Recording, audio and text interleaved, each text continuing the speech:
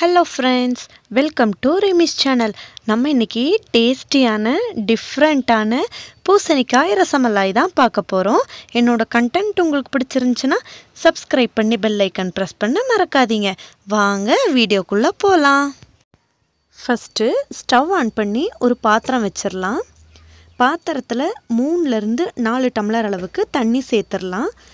தண்ணியில கொஞ்சமா உப்பு சேர்த்துக்கலாம்.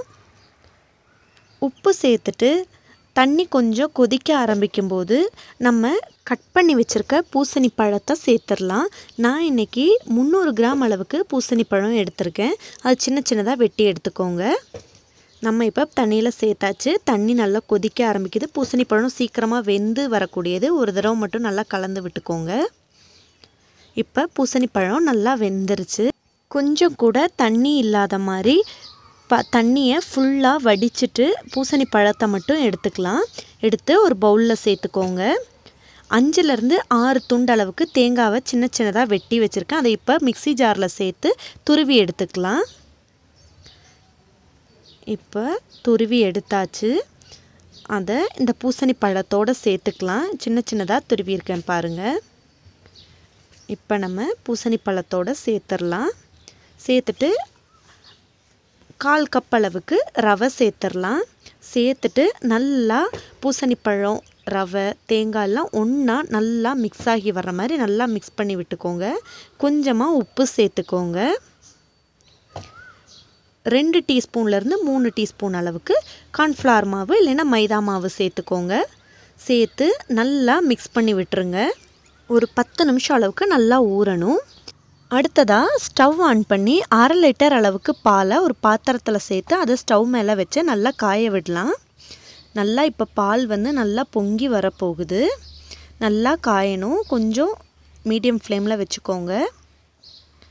2 ஏலக்காவை சின்ன சின்னதாக இடித்து வச்சுருக்கேன். அதை இப்போ சேர்த்துடலாம். சேர்த்துட்டு நல்லா கலந்து விட்டுக்கோங்க.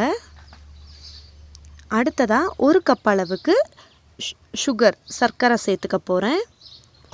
சேர்த்துட்டு நல்லா கலந்து விட்டுக்கோங்க.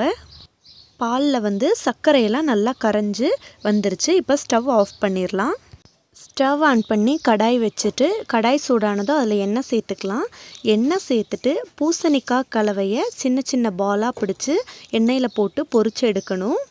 ஒரு சைடு இப்போ நல்லா பொரிஞ்சு வந்திருக்கு. மெதுவாக பார்த்து பக்குவமாக திருப்பி போடுங்க. சீக்கிரம் உடஞ்சிரும். இது பொறுமையாக பார்த்து திருப்பி போடுங்க. இப்போ 2 சைடும் நல்லா வெந்துருச்சு. இப்போ நம்ம இதை எடுத்துடலாம். எல்லாமே ஒரே மாதிரி கோல்டன் ப்ரௌன் கலரில் ஈவனாக வெந்து வந்திருக்கு. இப்போ இதை நம்ம ஒரு பிளேட்டுக்கு ட்ரான்ஸ்ஃபர் பண்ணிடலாம். அடுத்ததாக இந்த பால்ஸ் எல்லாத்தையும் காய்ச்சி வச்சுருக்க பாலில் சேர்த்துடலாம். மெதுவாக கொஞ்சம் கொஞ்சமாக சேர்த்துக்கோங்க. சேர்த்துட்டு ஒரு தடவை நல்லா கலந்து விட்டுடலாம். கலந்து விட்டுட்டு வேறொரு பவுலுக்கு ட்ரான்ஸ்ஃபர் பண்ணிடலாம். எல்லாரும் வீட்டில் கண்டிப்பாக ட்ரை பண்ணுங்கள். ரொம்பவே டேஸ்டியான ரெசிபி இது. என்னோடய வீடியோ உங்களுக்கு பிடிச்சிருந்துச்சுன்னா ஒரு குட்டி லைக் கொடுத்துட்டு ஃப்ரெண்ட்ஸுக்கெலாம் ஷேர் பண்ணுங்கள். சப்ஸ்கிரைப் பண்ணி பெல் ஐக்கன் ப்ரெஸ் பண்ண மறக்காதீங்க. சுவையாக சமைக்கலாம், சூப்பராக சாப்பிட்லாம். Take care friends. டாட்டா, பாய்.